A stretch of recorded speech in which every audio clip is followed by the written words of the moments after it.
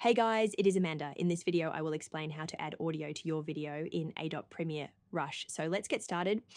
Before we start, open Adobe Premiere Rush.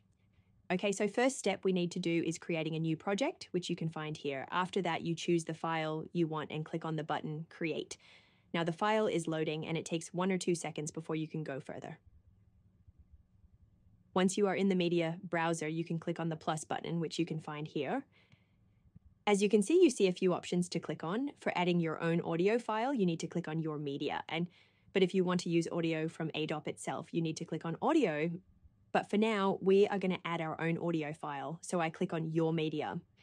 You need to locate and select the audio file you want to add, and then click on the Add button. The audio is now added to the timeline in your media browser. Now you can drag and drop the imported audio file onto the timeline, just wherever you want.